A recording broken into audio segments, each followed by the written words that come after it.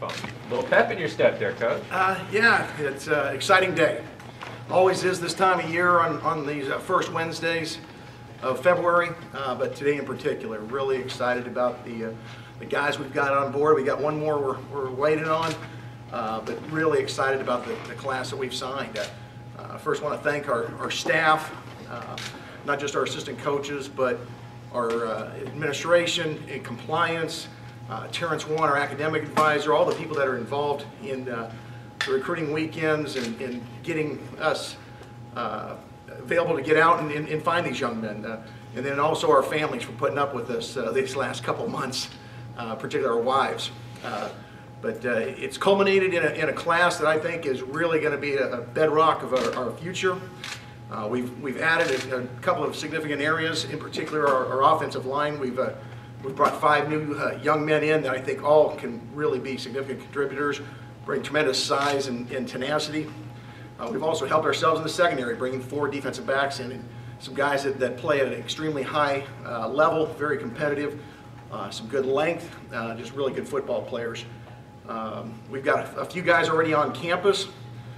Chase and Virgil's already here going through classes as well as going through our workouts, as is Alan Wright, safety from Blinn College, who's on campus. And then going into this signing class, we also added Gabe Vasquez, or Jacob Vasquez, who is really doing a nice job for us and has earned a scholarship for this year's class. So we've addressed a number of areas. We've got a kicker coming on board with the big-time leg, and we're just really excited about the class. So 7 players, if I count it right, from the state of Texas in this class. That's obviously the most you've signed in any of your classes here from the state of Texas. Was that your goal going in? Did it just work out that way? What do you have to say about the Texas component? Well, I think what we've done is we've put coaches in the Metroplex, as well as we've had coaches in Houston and in Austin before. The goal wasn't to sign a certain number from Texas, but we're trying to find the best football players. As we bring guys in and evaluate, we just we don't look at where they're from. We're looking on tape and then talking to coaches, seeing their measurables, where do guys rack and stack. And I think with our brand getting out nationally, with all the nationally televised games we have, we've got a great draw in Texas and a lot of coaches that have ties there. So I think all that kind of culminated in us, signing some guys from Texas, and really excited about those guys that are on board. You have a couple of local guys this year. Was there any change in philosophy as to recruiting locally, or did that just work out like that? No, we start here. Pete Germano is our local recruiter. He's one of the strongest recruiters we have on our staff and has been for years. He's got great relationships with coaches here and players here. A year ago we identified some guys. Not all of them decided to come on board. The same thing happened this year, but we're excited about the 3 young men from right here in the Valley that are coming on board. Right here in Fresno, Edison, A.J. Greeley, we think, and we knew from a long time ago from watching him in camps and watching him, we offered him early, and he's been committed and stayed with us. Really outstanding talent, an explosive player that could have played in Power 5 conferences. Just up the road in Modesto, Jared Rice, we think, is an extremely athletic tight end, plays with tenacity, he's got great length, and I think he's a guy that's, as we go into the future, we're going to be having different options in getting into more multiple set stuff, where we have maybe some 2 and 3 tight end sets with guys like him that can attach and flex out and be a threat. And then, down in Kingsburg, having Isaiah Trevino, this guy's massive. It's funny, you see his parents and you think, where did this guy come from? And he kidded, he said, yeah, they call him Big Mike from the Blindside movie. And you see him around campus, I mean, that guy sticks out. And he's really going to be a tremendous football player. And so we're excited about all 3 of these guys had committed and have stuck with us, even though they had multiple offers. Especially you mentioned with a kid like Greeley that you identified him early and maybe could have gone to a Power 5 school. Is that important to you guys when you get someone like that sticks to their word to stay with you? Oh, that's huge. It's not always the case. A lot of times we use the word commitment a little differently than some recruits do. A commitment to some of those guys means I'm placing a reservation there. We talked to them about what we mean by commitment, and AJ's certainly somebody who stood by it and stood by his word, and we're really happy to have him and his family part of our family. Again, he's a tremendous talent, and just happy that he's not only talented, but he sticks to his word, because he had multiple offers. Isaiah Trevino had multiple Pac-12 offers as well, and people trying to chip away at him, and they stood still and said, no, we're sticking with the Bulldogs. Coach, what has you the most excited? What one thing about this class has you the most excited? I think we hit a lot of areas. I think we have a fairly well-rounded class. We hit a lot of need areas, offensive line and secondary in particular, where we've had some losses.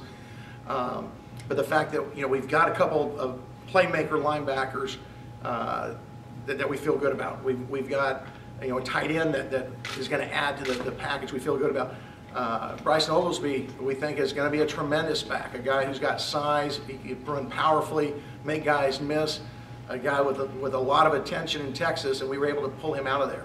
I think this year, for whatever reason, we probably signed more guys that had more attention on them and bigger offers, and they decided that Fresno State felt like the right place for them in their future. So, probably the fact that we were able to go toe-to-toe with those schools and come out on top, but not on all of them, but on a significant number of guys.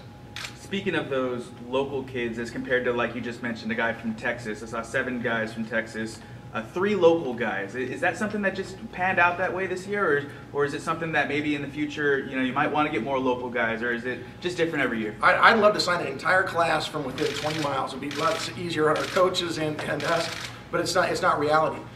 There's really good football here in the Valley, and unfortunately, it's not a secret anymore. Coaches are going to come in here and recruit hard, and there's certain young men that want to go away to school, and so we identify guys we think can be significant factors in our program. We recruit them hard, but at the end of the day, it's not a draft. They have to decide this is the best thing for them, and some do, and we're excited about the ones that do, and the ones that want to go elsewhere, we wish them well unless we're playing against them. Among the secondary guys, do you see any of those guys being able to provide immediate help for you on? I think all 4 of those guys have potential to come in here and be in our 2 deep. From a pure talent standpoint, I think it's clear that they all 4 can play. Again, it's how quickly can they pick up our schemes and how fast can they play without having to think. Again, Allen being here this spring, I think, is going to have probably the best chance, but any one of these 3 can come in and play. For AJ, he's listed as DB. Do you know which position he's likely to first start off with? He'll start out at corner. He can be a nickel. He's a guy that he's talented. We're going to probably, as he learns our defense, and we feel good about that, he could be a weapon on offense as well, and do certain package stuff with him. He's also tremendous return guy. So there's a few different ways we like him. And Chasen, he's already been on campus, but have you had a chance to see how he's progressed with these off-season workouts and stuff? Yeah, I can watch him run and I can watch him lift. We can't see him throw the football. Our guys are out on their own throwing today. The reports are really good, but I can't go down there and watch them. And does it help you as a team that the 2 guys that are already enrolled are positions that are of a lot of interest, quarterback and defensive back? Yeah, no doubt. Chasen was looking for a program where he could come in and compete right away, and I think that was part of the draw for him coming here. He knew that we didn't have an established quarterback that was, hey, he's the starter and everybody else is fighting for the backup position. He wants to come in and throw his hat in the ring and challenge. Allen's a guy, same thing. We recruited him thinking he's a guy who can come in and compete right away. Talking with Coach Bose, he's competing like heck in the weight room and out at running, and really likes how he's flipping his hips, and he thinks he's going to be right there in the mix. The only position group I don't see here is wide receiver. Did you think you have enough young guys in the program already, or were there some guys that you wanted that you didn't get? How did that work out? Yeah, our blueprint for that position, as we went into the recruiting cycle, we didn't have a spot for it. Things have changed. We've had some attrition, and so late we got on some guys, but there were some guys that had some interest in us, that had other scholarship offers that we just didn't feel great about. We may end up signing someone later in the spring, and see how they progress between now and May. But we also feel good about some of our young walk-on receivers that we think are going to end up earning scholarships. So we had to weigh, do we hold on to a scholarship for a young man we think we're going to give to, or do we, sign somebody that we're not 100% sold on? Because again, we had to pivot a little bit after not planning on signing one. Coach, how has social media impacted the recruiting process? For example, you got early commitment guys like, in this case, Donnie, Greene, who helps promote the program to get guys that are on the edge of coming to Fresno State or going elsewhere to get them to come. How has that changed? I think it's really changed things. Chasen is a great example. I remember seeing on Twitter that he decommitted from Mississippi State and kind of read about the process of why he did that.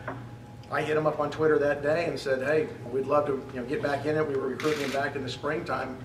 And told Coach Woodson, because he saw the same thing, and through that relationship and being able to direct message each other, explain what we're all about, and I don't think we're probably in a position to get him if not for social media. And then like you mentioned, once guys get on board, they want to have the best players around them, and so they're hitting guys up on social media, not necessarily just guys in their own town, but all over the country, and it's really easy to do through Twitter or Instagram, whatever you want to use it as social media. With schools able to offer that full scholarship benefit, how did that impact recruiting? Did you feel that impact this time around?